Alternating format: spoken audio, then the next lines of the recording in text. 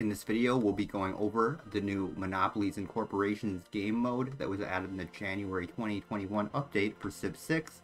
We'll be going over how to plan around setting up your industry, your corporation, and eventually your monopoly. So let's go ahead and get started. We will be playing on Deity difficulty as Poundmaker, and we'll be playing on a lakes map.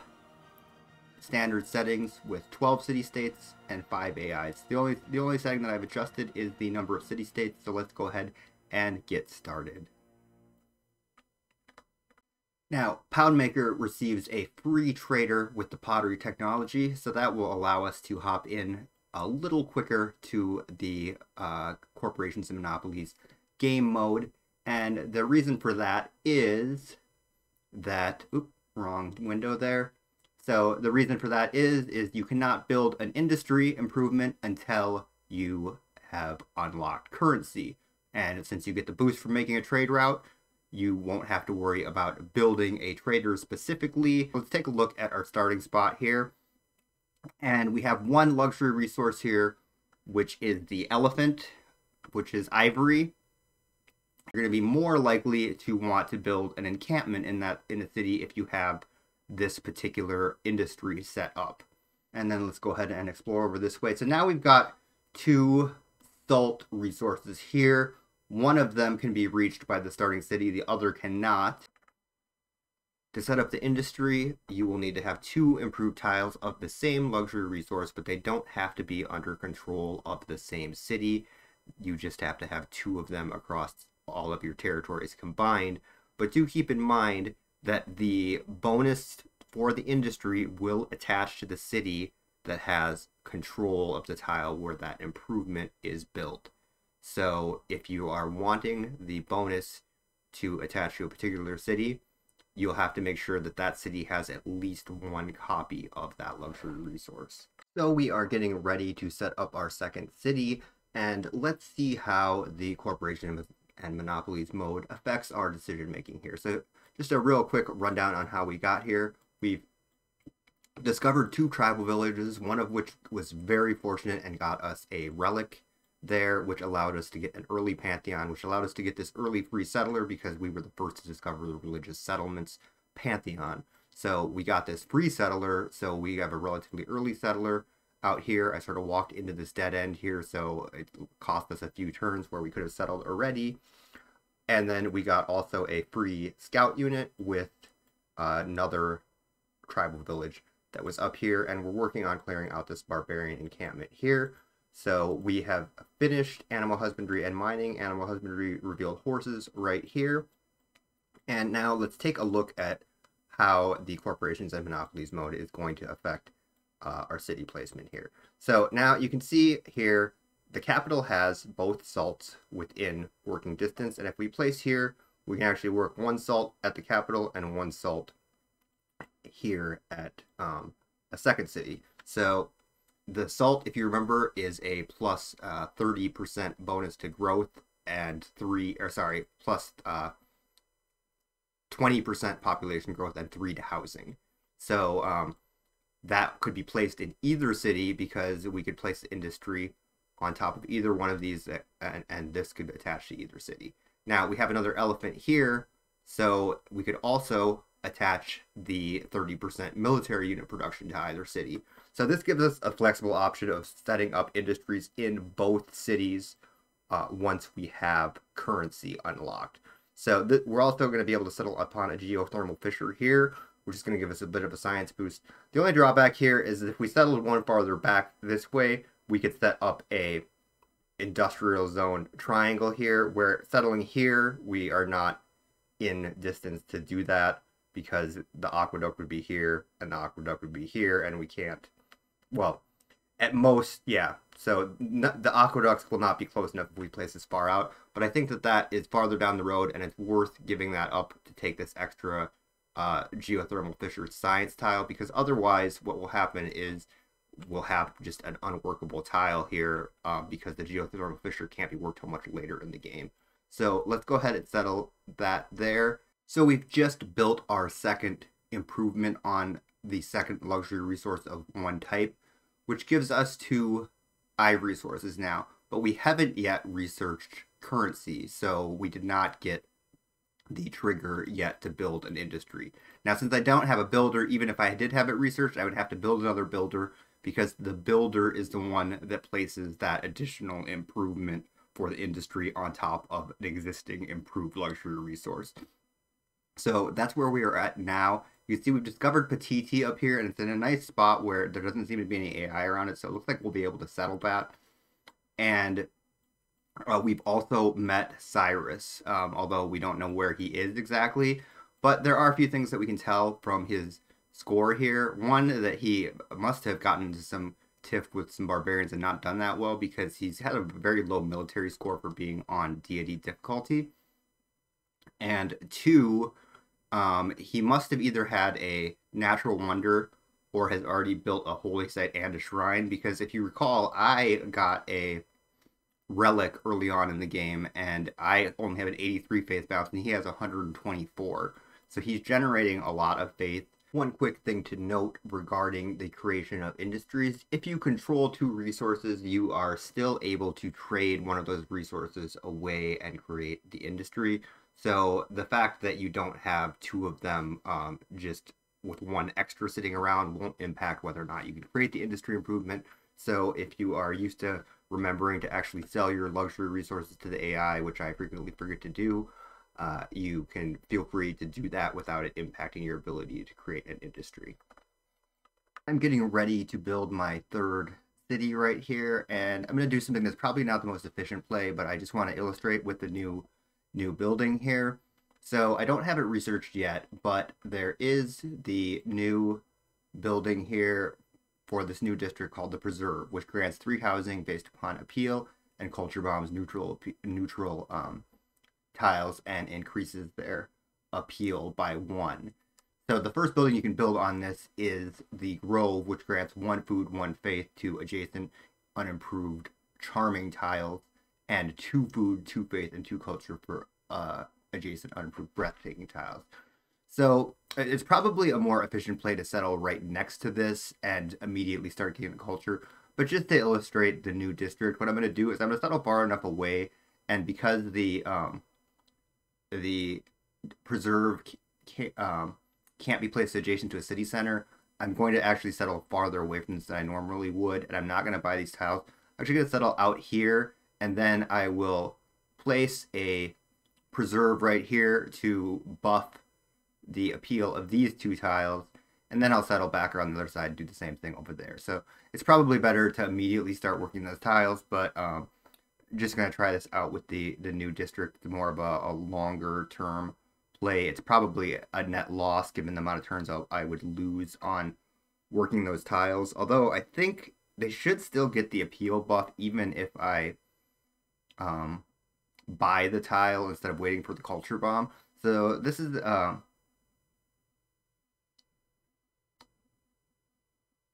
we'll test it out because this one is just charming. So we'll see if that buffs to breathtaking, even if it's already under my control. So we're gonna go ahead and settle here, and just wanted to illustrate that, not directly relevant to the corporations and monopolies mode, but it is relevant to some of the new content. So we are about to complete currency here, which will give us the ability to create industries, and we have builders out to create those. We have completed improvements on both salts and on both ivories. So if you recall, the salt will give the bonus population growth and housing, and the ivory will give the plus 30% to building military units. So we have the option, as we discussed before, placing these in either city. What we will probably do is place the growth buff in the capital and the military buff over here, and then build a barracks over here. And that makes more sense because we have more known civilizations that could aggress from that side over here. So those are the options that we have for industries right now. So let's go ahead and do that. So when we finish currency here, and it is unfortunate, in order to sort of speed up here, I took monumentality as my golden age so that I could purchase with civilian units with faith. And it looks like that might cost me getting a religion. So that is a little bit unfortunate, but probably worth it because that monumentality discount is pretty good. Plus the cheaper being able to purchase with faith, obviously, as well. So we completed currency. Let's go ahead and I guess we might as well finish archery here. And now we will have the option here. So the salt is going to be the buff to growth in the city. So we're going to go ahead and do the ivory industry over here, and then this one here, 20% growth and +3 housing in the host city. So go ahead and set that up. I'm surprised that doesn't give you error score the first time you set one of those up, but so now we have 20% growth and +3 housing in this city. So we can see now we have 10 housing. I don't know if the growth shows up on the modify other growth bonuses. Yep, 20% right there. So that is nice. So that applies prior to the modified food per turn. So food consumption of 10, food need to grow population 69. So we have 6 surplus and then 20% onto our surplus.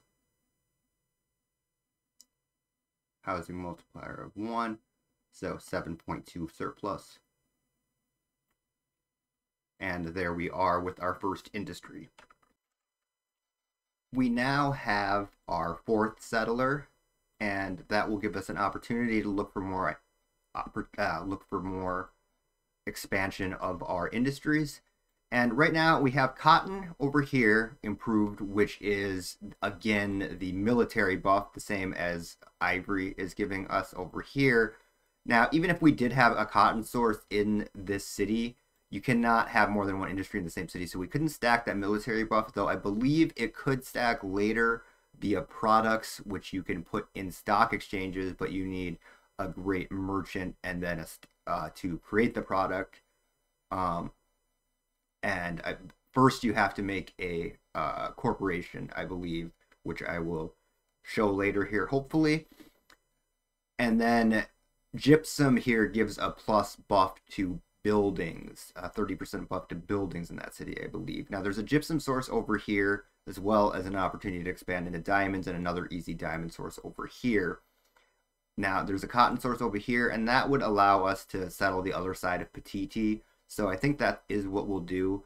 And we did do that test earlier on the Grove, and you did not have to actually culture bomb the tile to get that appeal buff. If you already had control of the tile, it will still give it the appeal buff there. So that's where we are. So we're going to head over here and settle another city over there and expand into cotton. And it looks like we might be trying to get a military surge up here by creating 2 of the military buff cities and then swapping the products in to make a city that can generate military really fast, but we'll see. So we haven't settled our 4th city yet, but we have our 5th city here, so we can do some planning around how we want to expand our industry some more. So we've got diamonds here and diamonds here, but we don't have any diamonds worked yet. Now, this will give, if we come down this direction, this will give us a 3rd ivory, and you need 3 before you can upgrade into a corporation from an industry. And you also have to have, I believe it is, I believe it's economics unlocked. So once you have economics, you should be able to upgrade to a corporation. So it's a little ways down the tree there. But we can plan ahead and get additional ivory, and that will also give us the opportunity to expand into olives. And olives, I believe, are Just one. Olives are civilian unit production. So that's an interesting one. In order to get 2 sets of olives, there's one here and there's one here, so there's no way to make it stretch to hit both of them, unfortunately. Yeah, that would be really nice if we could get them both, which is the one placement. So we'll probably place down here and, well, actually, if we place right here, no, actually, if we place right here, use a governor to offset the loyalty, we can get access both olive sources with one city. So let's try that. Alright, so on turn 86, it appears that Coop had apparently the same settling spot in mind. As he actually not quite, because he settled 1 square south of where I wanted to settle, but he apparently is having loyalty issues there. So I guess better him than me. So where I happened to land when he did this actually is within range of these two here. So I think actually I'm going to go ahead and just settle in this spot here. That seems reasonable enough. I could go 1 square back this way actually and get the river instead of this pond, which is a little bit better. I think we will do that. So move 1 back this way and we will take that river. So we're still going to be able to get one olive and 1 diamond. So Coop sort of hosed us over there. So on turn 88 here, something a little bit interesting. So this cotton here is going to allow us to place an industry on here, and that's even though we don't have it doesn't look like we have a second improved cotton source anywhere. This one was improved, but the volcanic eruption destroyed the improvement. So, and this is still going to allow us to build this. So I'll go ahead and see if that works, because I think here this city might be better off with the gypsum based buff anyway, if we can get that. So we'll go ahead and take cotton here. I guess let's see if that does work. And yeah, it did allow us to build it even though we didn't have the second improved resource. So that's interesting. All right, well, that's where we are on that, and I guess what we'll do with this 30% military buff is we'll hope to swap, we'll hope to get a stock exchange in each and then swap these and see if those buffs stack. So we have lapsed quite a few turns here, but it does take a while to get up through the civics tree or the science tree, but we're almost to the point where we will unlock corporations here. But I wanted to call out the monopolies. So monopolies, you will start getting tourism from them immediately as soon as you get a monopoly, but you cannot see the total amount of resources on the map until you unlock mercantilism. So it is mercantilism will let you see, hold on, we will take a look at this. So once you've unlocked this, and the developer showed this on the video, but you can see what percentage of you control, and you can see that cotton that we talked about where I just had not that much use for it, but it was like a military boost. There's only 3 sources of cotton on the entire map, and I control 2 of them, so that gives me a monopoly on that. Monopolies are 60% or more, and this explanation is not the best explanation. It's a little bit confusing because it says each monopoly gives tourism to the owning player based upon the number of resources controlled multiplied by the number of foreign players that do not control an instance of the monopolized resource. Okay, so when it says it gives you tourism, it's not generating its own tourism. You have to have something that has tourism to begin with. So if you look at the cultural victory screen, it is actually a tourism modifier. So you can see that I'm getting plus 50% from the monopoly on that cotton.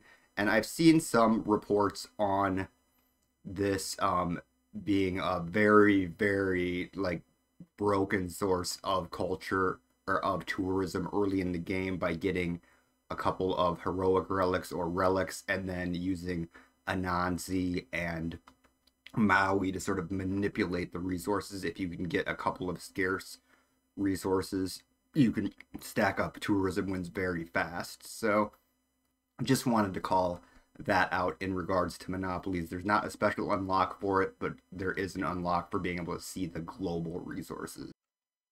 Did want to make one other call out in terms of the resource monitor here. So this appears to only account for resources that are actually under the control of a player. Because remember we talked about the olives here, about how I could grab up these olives.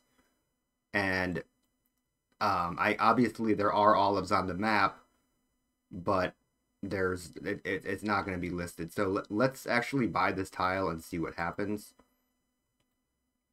So we're going to purchase that tile. And then we'll come back and improve it here and then see what happens on after we do that. So we'll improve it here on the next turn. Well, actually, I won't be able to get there with the worker. So we have the base resources within our border now.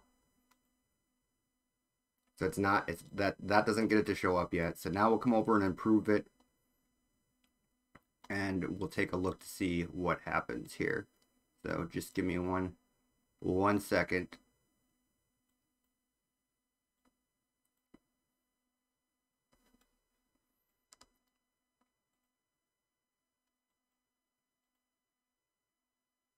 We're getting there eventually, as soon as I get through all of this.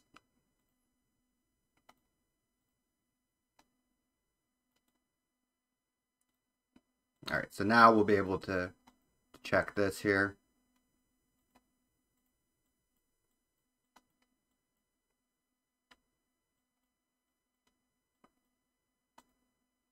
Now, actually, it might be another turn because I'm crossing the river here. So, alright, so nothing's showing up. Alright, so sorry, you have to bear with me for one more turn.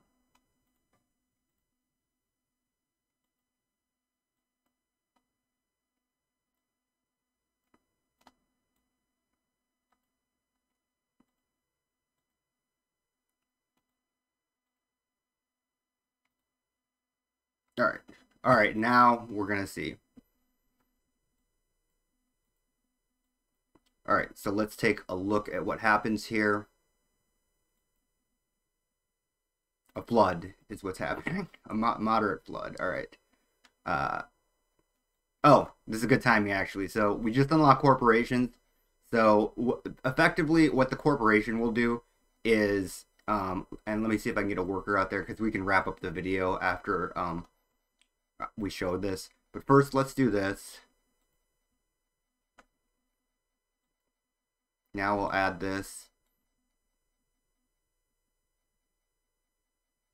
Okay, so that's interesting. So it doesn't only account, it does account for all of it on the map, but until somebody has improved a source of it, you will not see any of it. Now, the interesting thing is that it says I control 2 out of 28, but I only have that one improved source. So somewhere else in my empire, I have olives in the border that I haven't improved, I guess. But so it's counting any unimproved resource. Because let's see with this salt here. Yeah, so it counts unimproved ones in your borders still. So that's interesting. All right, so we need another worker. So I will just do I have enough money to buy a worker or builder? No, I will next turn though, and then I'll show how the corporation works here. So just give me one moment while I finish this turn out. I'll just pick whatever here, something archaeologist. All right, and I need to.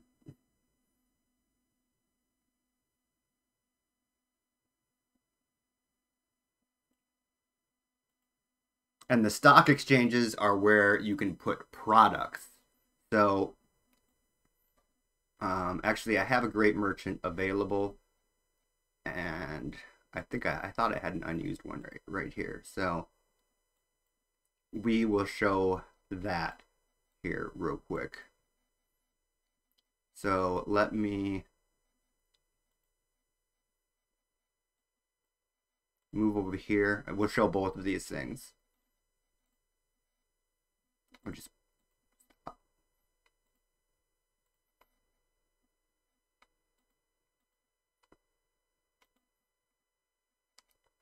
right. So we'll get a builder here next turn over here, and then we'll show how this works.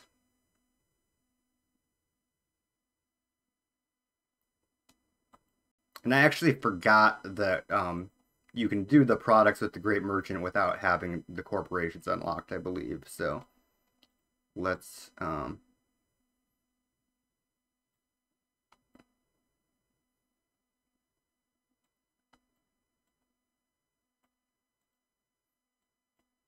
right.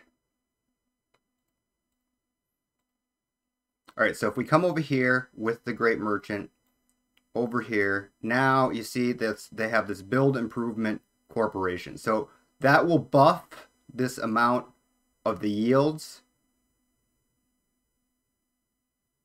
And, oh, actually, all right, so that's my bad. The corporation, you do need the Great Merchant needs to go to the corporation, not the builder. So the product is something different. So products are a project that can be created once you've built once you have an industry in place. And I think that I actually could have been doing that already. So no, you do need a corporation in place. All right. So this has 20% growth in 3 housing in the host city. Now I'll go ahead and do that. So we have the Royal Select Salt Limited Liability Company. You know what? They're way ahead of their time. LLC. All right. So now it's doubled the amount of the bonus, 40% growth and 6 housing. So now we have more of that. And now it will unlock this here. Now we don't have an available space because you need to put it in a seaport or a stock exchange. And we don't have any built. But this will give the base industry level bonus, not the corporation level bonus here, when put into another city. So like when I finish this stock exchange up here, you could run this Salt Corporation product and then put it in there like a great work. So that's how that would work. So probably don't need to see any more here. That covers all of our bases for the corporations mode. So now interestingly enough here, somebody else must have gotten cotton because I'm not getting that mod. 1 of 300. So that is really strange because nothing changed in terms of this. It must have been like a buggy update because remember when we earlier in the play we created this without having an improvement on here, and it let us do that. So actually, before we wrap up, let's go ahead and buy a builder here and see what happens. Because that should have updated. This was destroyed a long time ago. So we want to see what happens here.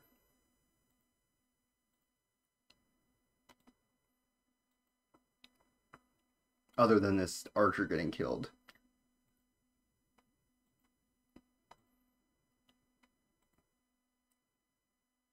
Oh, no, I said other than the archer getting killed. All right, so now let's see. 1 of 3. So I think that this should have not. Now it's 2 of 3. So yeah, I don't know. Like this wasn't improved before, and it just like if for some reason it must have just not updated correctly. So, but now that modifier is back. That's a pretty powerful modifier, plus 50% just for having one luxury. And I think that there's a video of one of the popular content creators have gained like 1400% or something absurd like that. So anyway, that should cover all of the corporation's monopolies content that you would need to know. Sorry that we didn't get as far as actually getting a product installed, but basically all you need to do is finish the product and have an open space in a stock exchange or seaport. So that's it. Thanks for tuning in, and stick around if you or subscribe and like or whatever that stuff. It's been a long video. All right. Thanks, folks. Take care.